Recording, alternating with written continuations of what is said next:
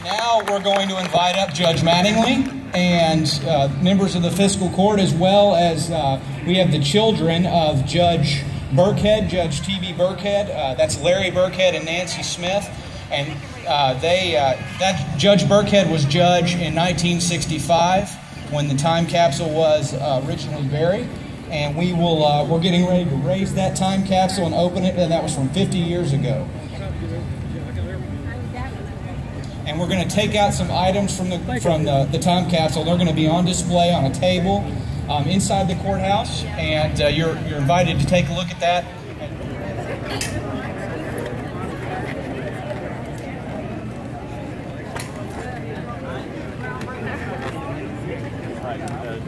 Judge and Nancy, you all each take a turn.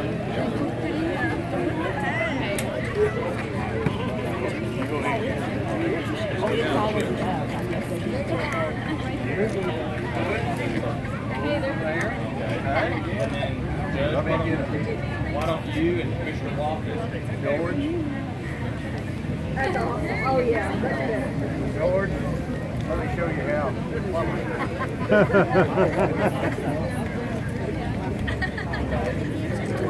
How much further did that have to go? Okay, so go on and let them lift it up. Okay. I can get up, but it's not big.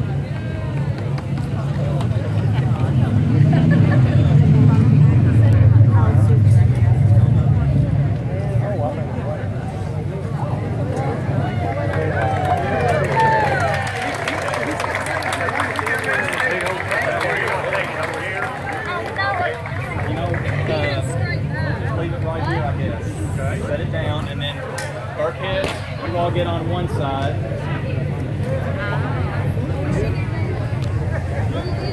You all get on one side. Okay, go in. Everybody watching?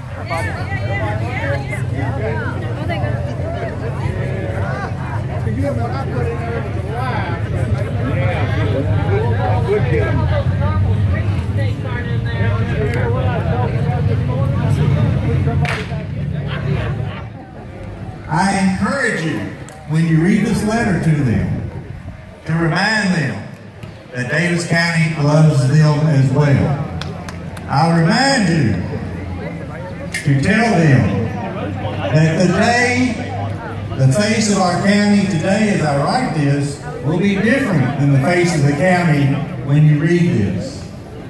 And I will remind you that 50 years from now, when 100 years have passed, this county will not look like it does today. We have to be a county for all the people.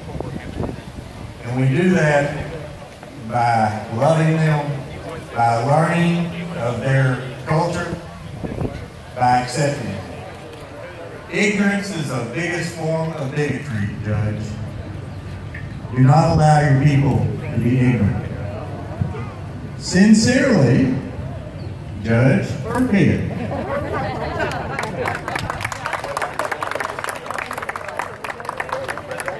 Where's the mayor? Does he want to read one? We're going to try to find that in another. All right, I'm going to read one from Albert Jocelyn. Future Owensboroans, dear successors, I send you greetings and best wishes from a urologist in a wonderful small town. No doubt the other letters in this time capsule, together with available historical accounts, will have succinctly delineated to you the entire spectrum of individual and collective opinions concerning this crisis-ridden era. Sounds like he's calling about today, doesn't it? I don't know when or where. Americans are experiencing extensive loss of individual freedoms. Ironically, the usurpation of individual rights has been brought about by demagogues persuading the majority of people that they may have wealth by simply voting it for themselves. That's Dr. Johnson. Wow. We're still looking. Anybody else want to come over here and make up a letter? I thought I did a pretty good one. How about greetings from the chamber? Al, Judge, you have found your true calling. Extemporaneous letter writing. Oh, yeah. You wait to see the letter I'm going to write to my successor. We're still looking.